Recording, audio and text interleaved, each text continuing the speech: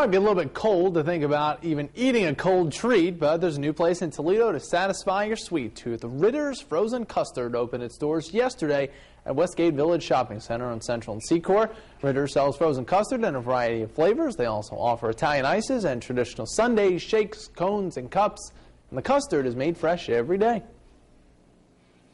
It was a family business that started off in 1989, and now they're franchising, and we're the 32nd store.